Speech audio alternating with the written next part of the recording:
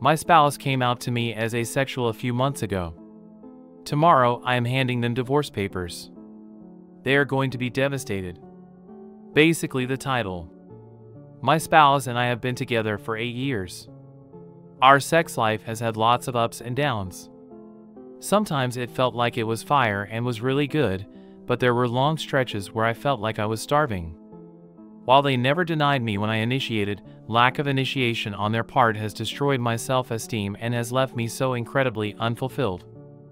I have so missed the feeling of being desired and having my partner seduce me. It was really hard for my spouse to come out. They were so nervous and scared. I fucking hugged them and thanked them for telling me. I fucked up and told them everything will be alright. But it won't be. I can't go the rest of my life with a partner who isn't sexually attracted to me. So I spoke with a lawyer. I'm so worried about my spouse. They are really dependent on me socially, emotionally, and financially. And I know that they love me. They love me more than anyone ever has in my entire life. I wish love could be enough for me to be happy in a relationship. Tomorrow is really going to suck. ETA, just to make things clear, an open relationship is not an option. I am strictly monogamous. I am not the type of person who is capable of having multiple partners. An open relationship isn't going to help me meet my needs that are currently missing in my relationship. What I need is for my spouse to be sexually attracted to me. And for those of you who have assumed the gender of myself and my spouse, the majority of you are wrong. Watch your assumptions. 11-year-old Kitty with broken/dislocated jaw has a long vet visit ahead of her, couple weeks. Need ideas to make her more comfy, please. I had to take our family cat to the emergency vet last night. She had a dislocated and broken jaw that required surgery to have it fixed. Sad face. She has come out of surgery just fine and the emergency vet says she can be released from their hospital tomorrow. Unfortunately, she has some pretty intensive post-op care required that I'm not going to be able to handle on my own, so I have made arrangements with her regular vet to board her during her recovery. I'm looking for ideas and suggestions to make her a little more comfy during all of this. I figured I would bring her bed and a blanket so she has something that smells like home, but would absolutely love ideas. I've heard of pheromone collars that are supposed to help cats relax and stay calm. Are any of those good? Also, looking for recommendations for super palatable wet foods or liquid treats. She is going to be on a soft and liquid diet for a while. She can be really picky at the best of times, so I want to arm the staff with lots of options. And this is kinda weird, but do you think I should visit her during her recovery? She and I have a more roommate type of relationship. I'm actually really allergic to cats. I've been okay living with her by taking medication, thorough cleaning, air filters, and her and I respecting each other's space, but actual contact with her results in me getting incredibly itchy and breaking out in hives, so even though we've lived together for years, she and I are not super bonded. Her person will not be able to see her. I'm honestly don't know a super lot about cats. I'm not sure if a familiar face would be a comfort or an annoyance. Thanks in advance. I just want this little girl to feel better, sad face. Tastiest soft food or treat? Even if it is unhealthy garbage. Need to get Kitty eating after surgery. Tastiest soft food or treat? Even if it is unhealthy garbage. Need to get Kitty eating after surgery. Our cat had surgery on Wednesday morning for a broken and dislocated jaw. She made it through surgery and vet is optimistic. But we need to get her eating again. She has to have soft food for a few months. I'm looking for recommendations for anything soft that might get her going again. So far the only thing she has willingly consumed is goat cheese. Vet is okay with this. It was actually a vet tech's idea. Thanks in advance. Update. I have a not very happy update. I told my STBX that we needed to talk. We sat down and pretty much as soon as I mentioned that I wanted to end the marriage due to our sexual incompatibility, they started to become incredibly emotional. First with crying and begging me to reconsider. Then when I had held fast to my choice, they became very angry with me. They started yelling and being belligerent. So I told them I was leaving and they followed me out to my car and slammed their fist hard enough on the hood they left a sizable dent. I actually never even got around to telling them I had already spoken with an attorney or let them have the preliminary draft of our divorce agreement. I went to stay in a hotel. My STBX continued to try and text and call me. They left a few really nasty voicemails and a few begging and crying for us to keep working on our marriage before I blocked them to get some rest. The next morning I came to realize that the police had been trying to contact me. Turns out that my STBX went on an absolute rampage through the house. Many of my personal items were destroyed. Holes punched and kicked into the walls. Some very sentimental items of mine are now damaged beyond repair.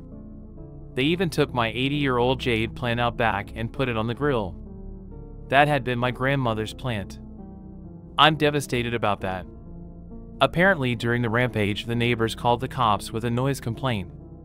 When the officers showed up, there was an altercation and my STBX ended up getting arrested. They are now facing charges for disorderly conduct, resisting arrest, and assault on a peace officer. The worst part, though, is that somehow during the rampage, arrest, or while left alone overnight, my STBX's cat got badly injured and needed to be taken to the emergency vet for surgery. She pulled through surgery okay and is currently being boarded at her regular vet's office for post-op care, as I am unable to provide the level of care she needs. She should be okay, but I feel really bad for her. Her life is turned upside down. She is away from home and the last memory she has of her favorite person was seeing them be a monster. I'm not sure what I am going to end up doing with her ultimately, but I am doing what I can to get her feeling better. I knew my STBX would get emotional and cry and yell. I knew they would be argumentative about it. Those were a big part of why I wanted to have all my ducks in a row before speaking with them. I am super thankful to my therapist who helped me roleplay the talk. I had already had a packed bag in my car and was able to stay calm and cool-headed enough to leave when I did. My ex still has not posted bail, and I absolutely refuse to do so. They've been calling me from lockup begging me to, but also yelling at me. I have refused to take any of the calls.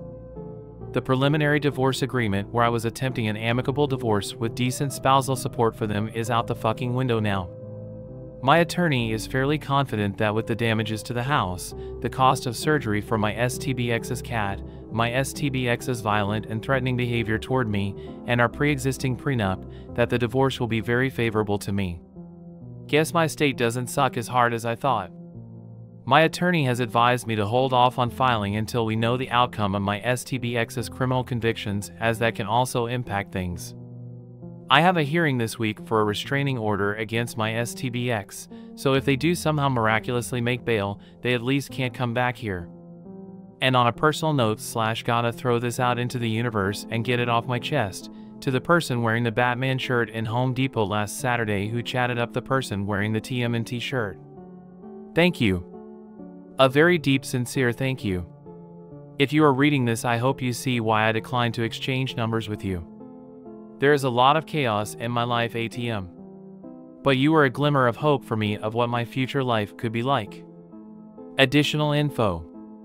The cat is at her vet recovering from her surgery. She had a broken and dislocated jaw. It required surgery to fix.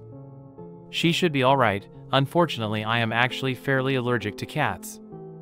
I can handle living with her with lots of air filters, thorough daily cleaning and allergy meds, but I can't pet her or be in close contact without breaking out into hives.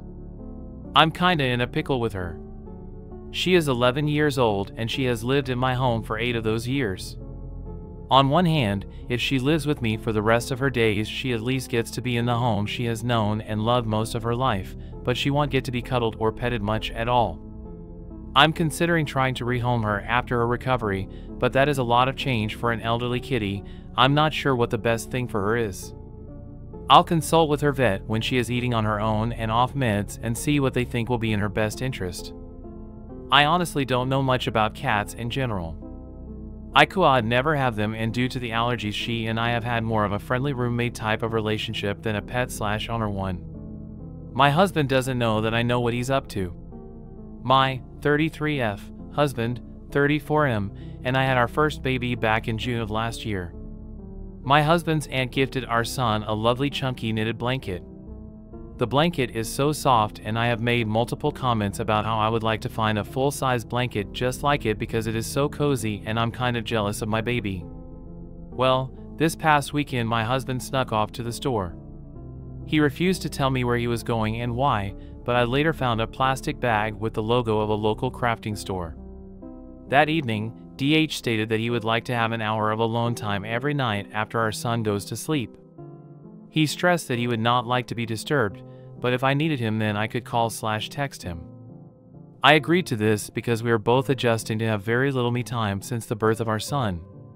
Last night, during his alone time, our son started crying. I checked the baby monitor and saw that he had simply lost his pacifier and was going back to sleep. However, the baby monitor also shows part of our son's room, not just his crib. In the corner of his room, I saw my husband sitting on the floor with a bunch of chunky yarn in front of him. I turned the volume up and heard that he was watching a YouTube video on how to finger knit. This sweet man is making me a blanket. He absolutely loves surprising me but is terrible at keeping secrets. I just know that he is going to slip up and accidentally mention something about the blanket at some point. I plan on acting clueless so that I will still be surprised when he gives it to me. I just love him so much, and I'm so delighted that he's learning a new skill so I can have a custom blanket. Update. Brief backstory. I posted recently about how I checked the baby monitor while my son was sleeping and saw my husband sitting on the floor of my son's room finger knitting a blanket for me after I made a comment on how I wanted a chunky blanket.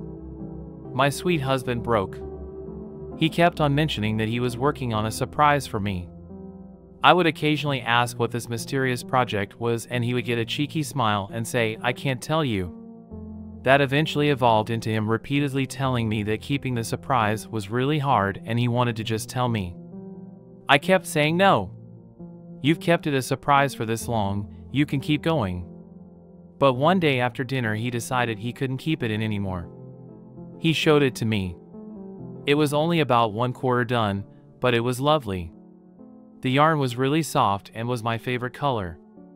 I could tell he had taken his time because of the consistency of all the loops. Even unfinished, it was perfect. He told me that he kept moving it around to different hiding spots, but since our house is very small, it was only a matter of time before I accidentally found it. He said he had run out of yarn and asked if I wanted to pick out another color to add to it. I said yes, and we made a little date out of it. We grabbed lunch and then walked around the craft store before I picked out a complementary color to the one he chose. He hasn't had much time to work on it the last few days, but he assured me it will be finished by my birthday. I'll post a picture of the blanket when it's finished. For now, I am wildly impressed with how long he kept it a secret, and I'm so excited to have my first ever handmade blanket.